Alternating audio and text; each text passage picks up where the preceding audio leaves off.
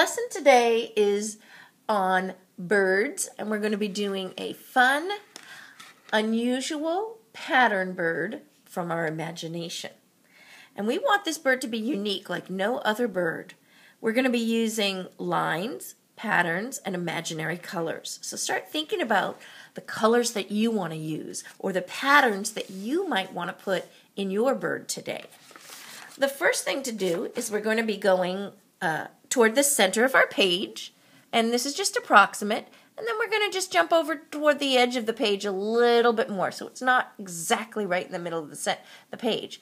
And then I'm just going to jump up a little, and I'm going to draw a circle. This is going to be the iris. So this is really pretty small. Look, it's smaller than my fingernail right in here.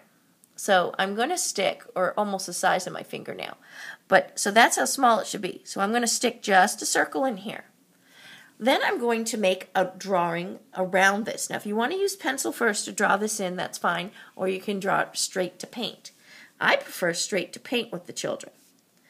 Just using your brush, use the tip of the brush and draw right around the circle of the eyeball.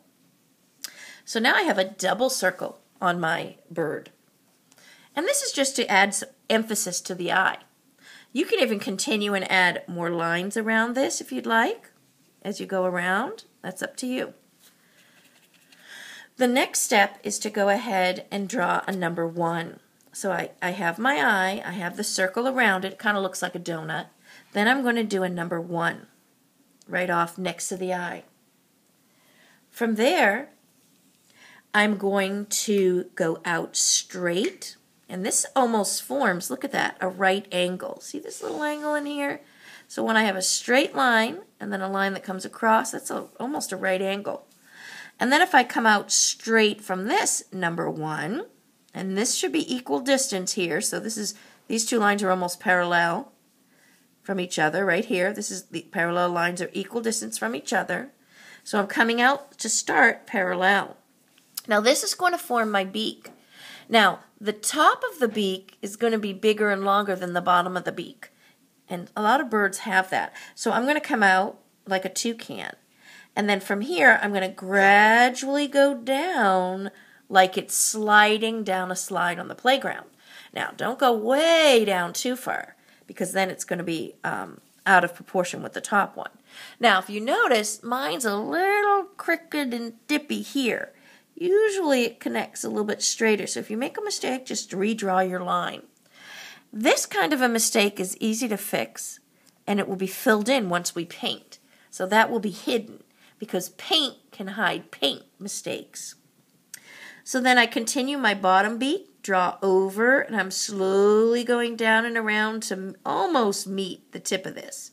Now I didn't quite bring it down to here. It's almost meeting the tip. Now that is the beak area here. And you can divide the beak. Usually the top is bigger than the bottom, so I can come across and I can give it a little wiggly line, or I can do it straight, or a little bit of both. However you want to divide the top and bottom beak area in. And you can put a little vent here, a little vent hole there. And now we're going to work on our body. I'm going to basically just draw around the eye shape that looks a lot like a donut. And I'm not going to go completely around that because I want to keep this line opened. But I'm going to just go, once I've come around and met the eye, and almost to the bottom of the eye, I'm going to bring it right off the page here. So kind of at the top of the eye. I'm going to go right off the page. And then I'm going to bring this, and I'm heading toward my diagonal.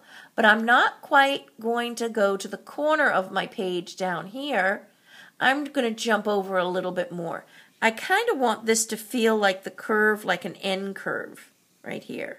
If I were to draw the letter N, you see that curve? It's up and down. Or just like the letter U. So you can check your work. Always you keep on assessing. What does it look like? How can I check it? Well, turn the paper upside down. Does this look like the letter U? Okay? You can assess your work to see if it's correct. If it looks like the letter U to you, then you did it correctly. If it's too wide, then just fix it. Redraw the line here. Say I've made a mistake and it's way over here. I can always turn this into something else later on. Just draw it correctly and then continue. Once you have the basic body and beak done, you can go ahead and fill in with lines and patterns. Choose any line or pattern you'd like and fill in the body. Any mistakes, you notice some brush mistakes here, all of this can just be incorporated into my lines and patterns. Now, one thing you want to do when you make line and pattern is you want to be consistent. So if my line and pattern is like this, I don't want to continue and make something else here and something else here. I want it to be the same as I go through the whole page. So if you look here, the body I did consistent. It is the same throughout the whole thing. This shows unity in our painting. So you want to have unity where it makes it look like it's this part of the same body. All the same design. You don't want it to be too crazy if you continued with other pattern. Now, around my eye, this has some feather design and feather pattern. You know, that's okay because it kind of mimics these curves here. This just gets smaller, this kind of patterning here. So it's still the same colors, same pattern, but just getting smaller. And that's okay. That continues and keeps unity in the picture. So you want to continue with all your patterning. And once you've done that, you can fill in your beak. And you can do different values of color. I outlined it in a purple, so I'm going to use some light purple for to fill in with. And so I'm just going to fill in the beak quick. And then I'll let that dry, and I can even go back and add some other values to color on top later. If you paint it thin enough, sometimes you can do it right away, but it's always best to let it dry a little. See, this isn't really holding my paint here. So if you let that dry, it's best. Then go ahead and design your background. Think of some really cool patterns, flowers. I'm just going to choose a lighter value than what I've chosen in my bird so that the background doesn't stand out. I want my bird to stand out. So I'm using this really cool lime green, and I'm going to draw a bunch of just lines randomly, and this will become some fern or palm tree lines. So I'm randomly placing several lines, and then I'm just going to fill in with some fern or palm tree branches. Just kind of a fern or a ginger type. And I'm taking my brush, I'm going smaller at the top and getting small, small, small, small. These are all small presses and lines. I'm just taking my brush and pressing, take my brush, press, and then get longer, longer, longer strokes.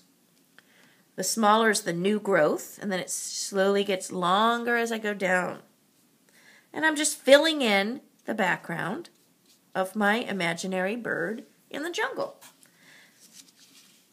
You can even add another value to this. On this page here, what I did was I added, some pressing polka dots on top, kind of pressing lines coming through. And the thing is just to have fun, filling in and using your imagination.